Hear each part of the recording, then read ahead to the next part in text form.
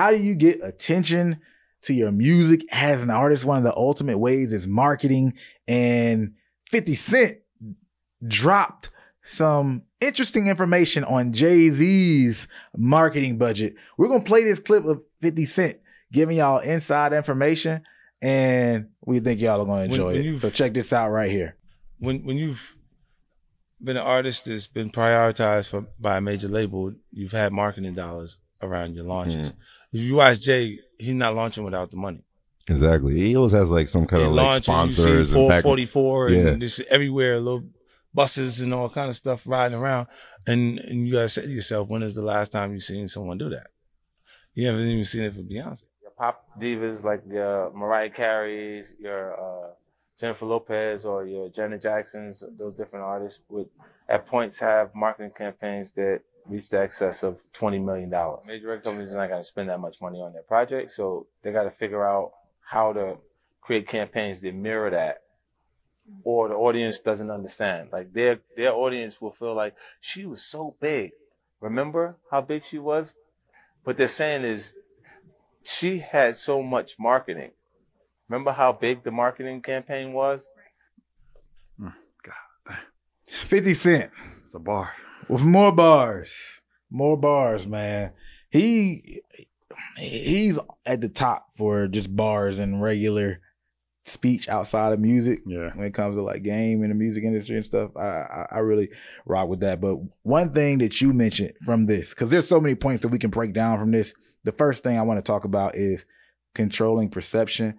You brought that up, so I want give your perspective on how that relates to controlling perception. Yeah, so the last bar being, what do you say? Fans would be like, oh, you remember this artist and how big they were. And what they're really saying is, hey, you remember that time we put a lot of money into their marketing, or the label put a lot of money into their marketing. And so I don't think enough people think about how much of marketing is really just controlling perception by making the artist seem bigger than they are. We do it, right? Like we do it a lot. You know what I'm saying? I sell artists on that all the time when they talk about campaigns. I'm like, yo, sometimes the goal isn't necessarily to get you popping. It's to make you look more popping than you are, so people feel like they're behind. Yep. And they feel like they need to catch up. Man, I've seen you in all of these different places that I pay attention to and know about. Like, who are you? I've never heard of you before, right? Yep. A lot of times that can be controlled with marketing dollars, right? And so I like that because, like I said, that's something that we stick on to a lot. It's like a lot of these things that we're about to do for artists during campaigns, if the budget is there, the content is there, the narrative is there, it's really just like, yo, we about to string this together to make you look more lit than you may be right now. But if it hits right, it's going to click and you will be, lit. You know what I'm saying? Like, you will be lit. And it's like, so much of that really can be controlled with just marketing dollars. That controls the platforms you can be on, how many other platforms you can be on, how long your ads run for. You know what I'm saying? Like, so many different elements that contribute to that overall, just, I guess, power of litness, you know what I'm saying? Or the overall, like, perception of litness. And there's even another, like, concept that we throw out a lot where we always talk to clients about building omnipresence. Yep. Right. And so for those who are listening, omnipresence is really just seeming like you're everywhere to a small group of people, right? Or a massive group of people, depending on how big you are. But we always explain it to a small group of people, but let's just say a target audience, right? Like, omnipresence is seeming like you're everywhere to this target audience. And so the more that you can make that happen, which an example could be, like we said, you're posting content, so I'm seeing you because of that. Right, these 8 different outlets I follow are posting about you. I see your ads. I get on this playlist, and I see you on this playlist. Right, I turn on the TV. You on like Jay Leno or some shit, right? And so you as a consumer start to feel like, damn, this person must be lit. I'm literally seeing him or her everywhere, not even thinking about this is a person like me who strung this shit together exactly like this. Yo, we gonna make sure you hit these accounts 5 or 6 different times. We're gonna have your ads retargeting these people, right? Yo, keep posting so you pop up in the algorithm. Then, your label go get you on Jay Leno or something, right? Because for whatever reason, we feel like your fans are paying attention to Jay Leno. But literally all we're trying to do is control perception. And that's it. And it's like he that can control perception, you know what I'm saying, literally controls the way the fans move. Yeah, that perception becomes reality, right? Yeah. Because, like you said, people begin to feel like there must be some power, some importance to this thing that I continue to see. Yeah. Right. And everybody feels like this thing is everywhere. Somebody else is saying this is important. So it feels like everybody else is saying it's important. When I see it in enough places, then therefore it has to be important. Yeah. Maybe I should check it out and be a part of it. That is a real thing. So that perception becomes reality is not a phrase for the sake of it. But the point that I think about hearing all that is the risk of not having the same perception when you're at a certain level. Yeah. Right? He said Jay-Z doesn't release without a certain amount of money. And we remember when he did the Samsung deal and it was exclusive on Samsung. Jay-Z's done multiple deals like that, right? Where he navigates and uses some funds and sponsorships from something else beyond the label. Now we know that it's to make sure that the money's there to maintain the perception. Yeah. Right? Not just, oh, this is a cool business move in general, right? No, I can't risk looking like I didn't hit on the same level I hit on before, because that might be a big level for an artist lower than me, but for me, it's a step or two down, which has an impact. And once you have the perception of going down, that perception can continue and manifest it with me falling all the way off. Yeah. Right. So as you navigate, right, your battle of perception will change. Once in the beginning, you're trying to appear bigger than you are, like you said, right? But then over time, it's all about maintaining, because you might not even get you might not be able to get any bigger. Yeah. Right. So you're playing two sides, right? On the way up, I'm trying to get bigger. I get big enough. Now I'm trying to get bigger and not look smaller. Yeah. That's the game I'm playing. Let me take a quick second to say, if you're an artist trying to blow your music up, or if you're a manager, a music professional in general, trying to help an artist blow their music up, I have something that's a game changer for you, and it's completely free. As you may know, we've helped multiple artists go from 0 to hundreds of thousands of streams. We've helped multiple artists go from hundreds of thousands to millions of streams, chart on Billboard, go viral, all of that stuff. And we've now made the way we've branded multiple artists and helped them go viral completely free, step by step, in Brandman Network. All you have to do is check out brandmannetwork.com. You apply. It's completely free. But the thing is, we're not going to let everybody in forever. So the faster you apply, the better your chance of getting accepted. brandmannetwork.com. Check it out. Back to the video. Yeah. I also think, too, that clip is important because, how many artists have you heard say they want to move like certain bigger artists, but they don't really understand what's being put into the marketing? But like he said, if you're a priority, well, and this is a different time, so we got to throw it out there. But yeah. I'm assuming that clip was late 2000s. Yeah. But, he said, if you're a priority act, but they spending $20 million on you. 20 right? Mil. And then there'll be an artist somewhere that's like, hey, I want to move like that artist, but you don't have $20 million. You know what I'm saying? Different. And like, so that's important context, because like you see them doing things, you sometimes see things stringing together, and you just think that it's just happening by the graces of the universe. And it's like, no, bro, money was spent. I personally have trained myself to assume that any moment I see an artist having was paid for. Yeah. Even if I'm wrong, it soothes my brain, you know what I'm saying? Because I don't try to start racking myself for the answers that ain't going to be there. Right. And like that was something that just kind of came along as I had like other conversations. I think I told you about it before, but one of my most eye-opening conversations ever was, this was maybe a couple years ago. Yeah, this was like pre-pandemic. Mm-hmm. And my friend, actually I don't want to say his name, one of my friends is a great guy, a great manager, and he's managing an artist that started popping at the time. And he was going to LA to just meet with a bunch of different labels about his artists, and he invited me out, you know what I'm saying? So we could split Ubers, you know what I'm saying? Be cheap.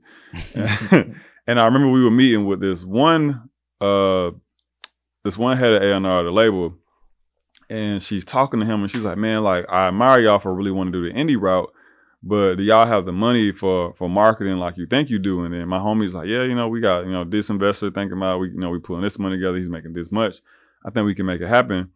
And she's like, I don't know, like, do you know how much Dua Lipa spends on marketing? And my ears perk up. I'm like, how much does Dua Lipa spend on marketing? And she's like, a lot. I'm like, nah, I mean, I assume that, you know what I'm saying? But like, how much is a lot? She's like, no, like a lot. I'm like, no, but like, what is a lot? You know what I'm saying? She's like, how about I say this? It can be anywhere from 6 to 7 figures a month. I was like, bro, that's crazy, bro. Y'all could be spending anywhere from a couple $100,000 to $1 million a month on Dua Lipa, which I get. It's Dua Lipa, you know what I'm saying? But that was when shit started to turn for me. And I got the argument she was trying to make to him is like, hey, you telling me about this $150K that you about to get from your investor. That shit cute. Like, that's 3 weeks of Facebook ads for us. You know what I'm saying? like in this system. And I think on one hand that could be discouraging for as an artist, right? Because because to them, like $150,000 is a lot of money, right? Yeah. Like when you come into that situation and then you kind of hear, like, man, this number that I kind of aspire for is like a drop in the bucket compared to what it really could be. But then on one hand, I also think is motivational. No, maybe not motivational, but it kind of brings you to a sense of reality because now I can assume, like, okay, they spend, at least X amount of money on Dua Lipa, you know what I'm saying, a year. I can go start doing some calculations and be like, man, is this shit really hitting like I think it's hitting? Or is it contextual to the amount of money that was spent? And maybe my $150,000 is on par contextually to what I got from it. You know what I'm saying? Not the same exactly, but maybe her 20 million got her 100 billion streams or some shit. And your 150,000 got you 100 million. You're like, it's not exactly the same, but contextually it is what it is. So, but that conversation, like, bro, when I heard that, I'm like, man, Dua Lipa spending that type of money, bro, on her and that was just digital, bro. Like, that wasn't even considering like PR, press, all this other stuff. Yeah. That's when I was like, oh no, bro, like artists need to hear things like this because they will go into a situation trying to mimic someone who is spending $20 million. And like the budget isn't the same or even the work ethic, bro. Like how many times have we heard artists go like, oh, I want to be like Playboy Cardi. Playboy Cardi doesn't post on Instagram. He doesn't post on TikTok. And it's like, yeah, but Playboy Cardi's label is probably spending a couple $100,000 a month. You know what I'm saying? You got a couple $100,000 a month? Because if so, go for it. If not, hey man, get back to that content grind. You know what I'm saying? So I like that there are conversations like this to add context to, not even just marketing. Because I think we hear all the time like, your marketing is important, right? At this point, I'm assuming anyone that's listening to this channel has had that shit beat into their brain. But as an artist, one way or another, you come across the conversation of marketing is important. But no one ever gives a number.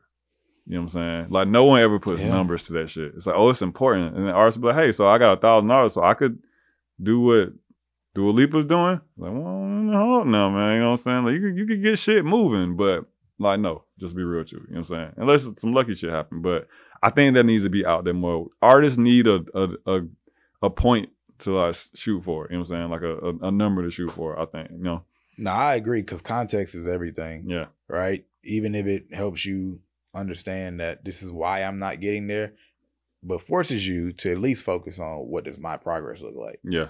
Right. Or maybe if you can become aware of how much money all these artists are spending on different levels, then you can compare it to the right artist.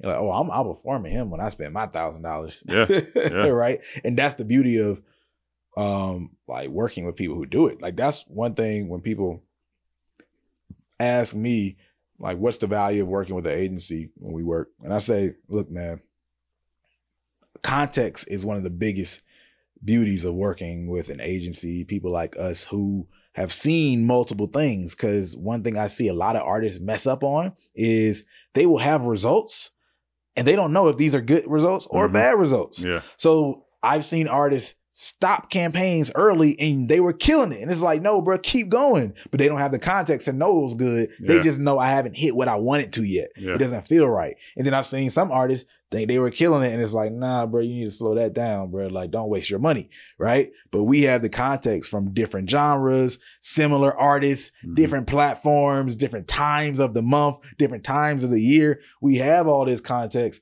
So that becomes one of the like superpowers of working with people who've done it in some form of fashion, right? It doesn't have to be an agency. It could be a manager who has multiple artists, a label, or you could at least just talk to communities. We got our community, brandmannetwork.com. It's free. Hop in that thing. But like context is so important for getting yourself out of this forced, right? That's what we seek all the time. Yeah. Right? We go try to have conversations. That was why you kept on saying, hey, yo, but like, what do you mean by a lot of money? Yeah. We're always searching for context so we can better position ourselves and how we help artists or our expectations for campaigns and some of our other industry aspirations we want to do around artists. So like the industry is in some senses a dark box, and we try to help as much as possible, right? In bringing light on that box, right? But still, there's so many pieces of information to gain,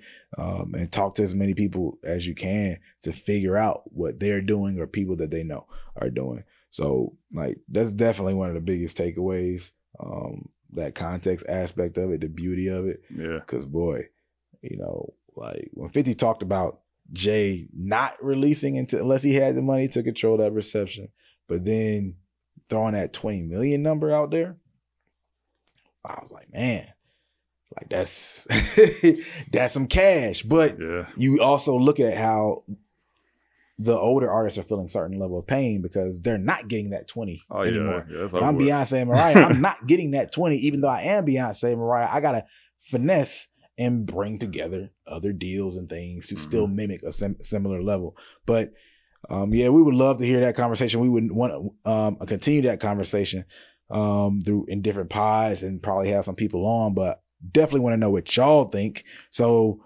like this video and comment on this convo. What do y'all think? What's your perspective on it? But on top of that, all right, moving on to the next thing.